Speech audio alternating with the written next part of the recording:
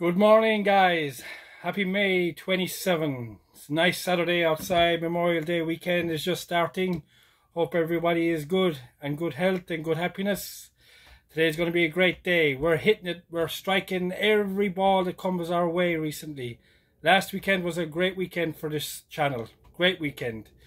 So last Sunday we had 2 wins out of 3. And guess what? There was a 10-1 winner in this one too. So let me tell you about the 2 horses today. We'll recap last Sunday.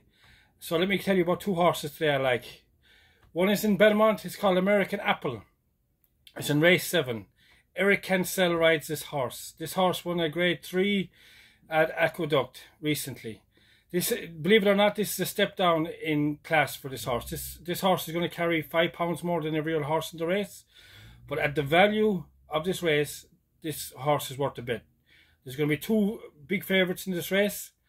Eric Cancel is going to ride very nicely here, I believe. So this is a drop down in class because he's already won a grade 3.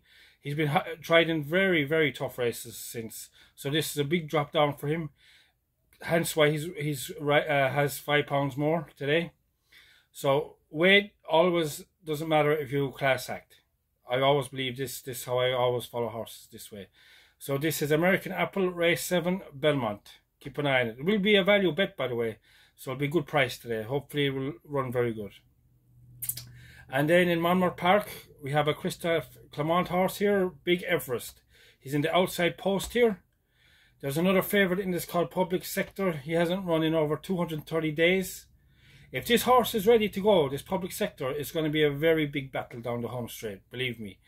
But I like our horse. I like the way he's running right now. So he's going for a 4-timer today. He's in great form and Christophe Clement is very sweet on him. So that's Big Everest in race 7 Monmouth Park.